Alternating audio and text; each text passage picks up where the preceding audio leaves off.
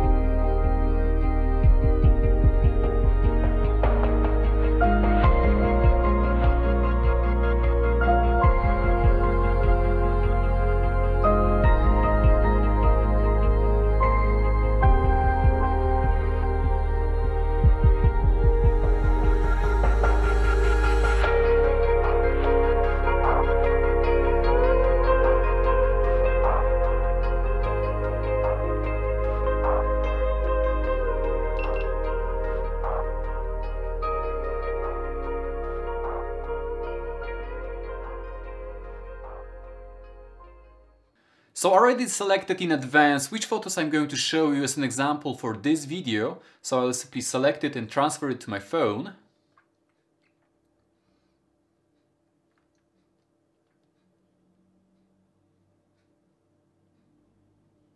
Yeah, and I'm gonna click on transfer.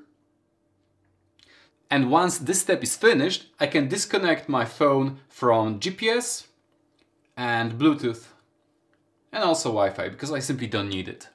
And now let's quickly go to the photos that we just downloaded and simply reframe them.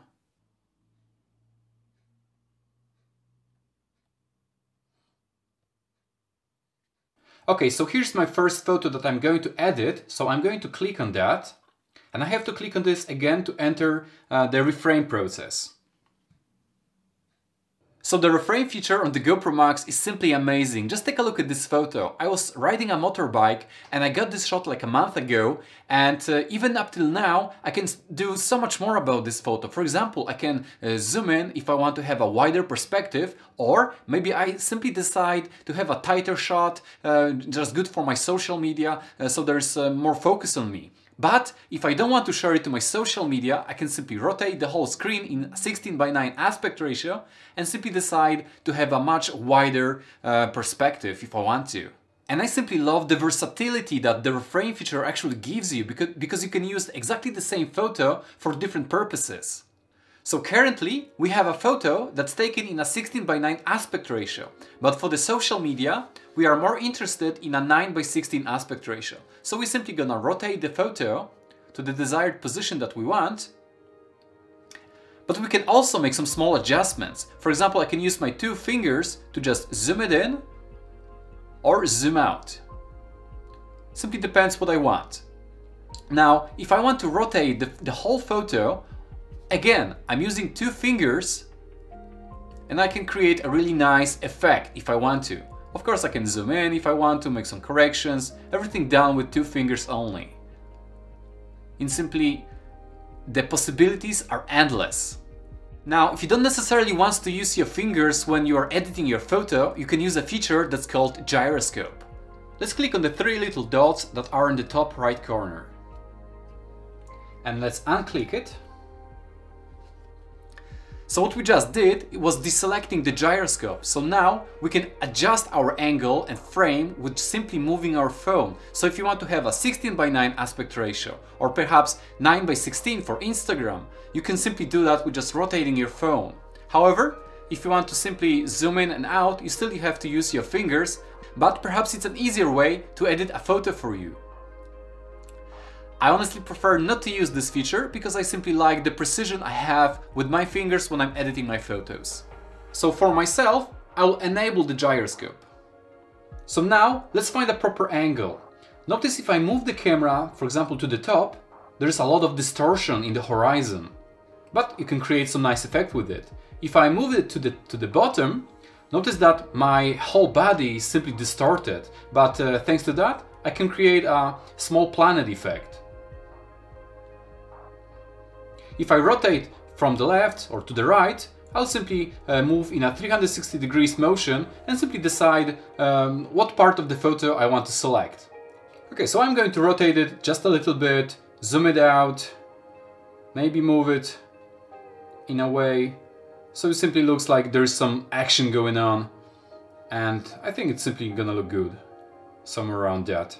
Alright, so once I'm happy with my photo, let's click on the screen, let's click on this icon in here, and we need to confirm which aspect ratio we are going to export this photo to.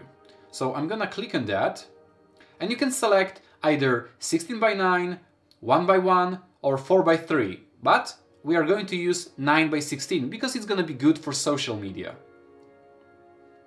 And once we are happy with that, let's simply click on Save.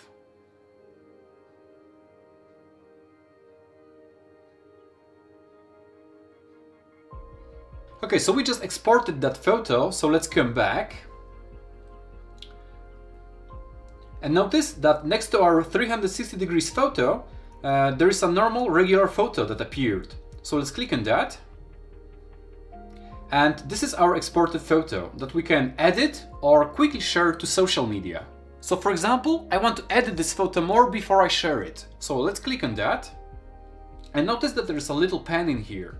So let's click on it. And from here, we can make some small adjustment to our photo. I can select a filter that I'm going to apply to my photo. So let's click on that. And notice that there's a lot of filters to choose from. So it's entirely up to you which one you're going to use. So I'm going to use just randomly this one.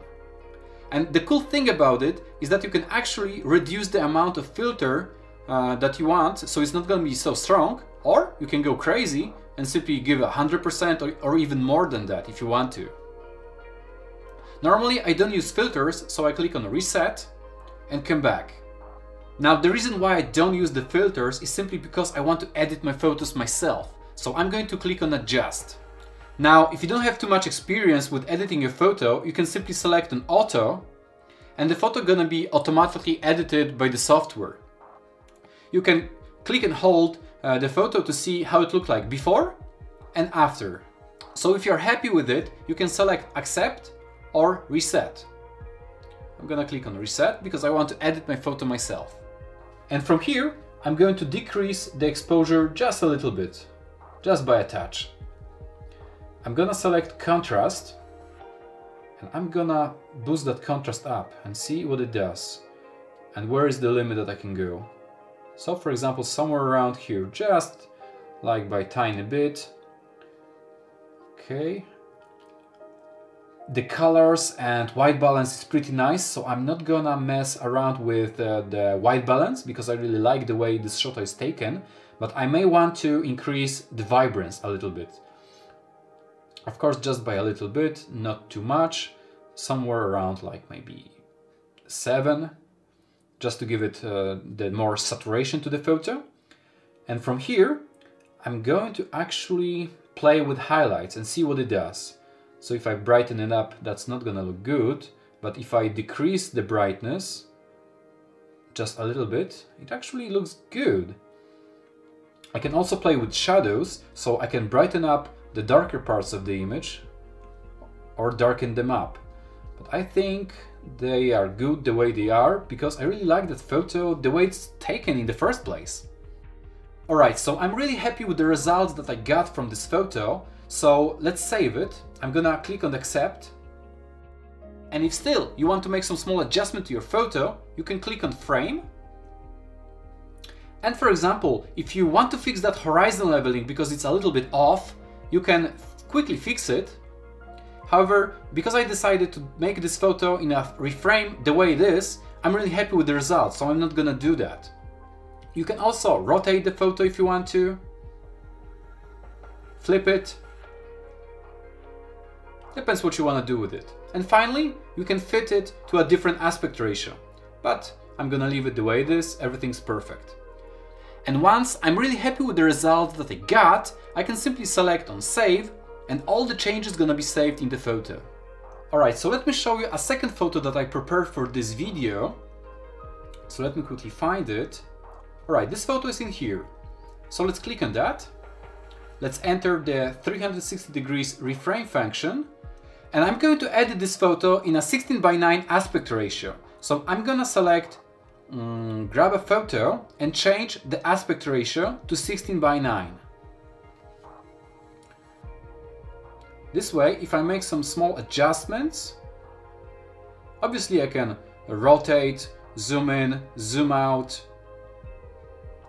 even look for a different angle, perhaps there is something interesting going on. But obviously it's a portrait photo, so I'm gonna focus on just us. And once I'm happy with it, I'll simply click on save.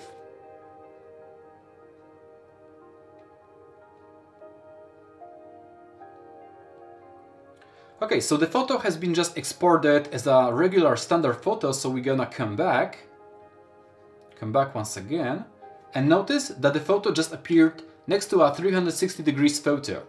So let's click on that. And from here, once again, I can either edit this photo or directly share it to my social media.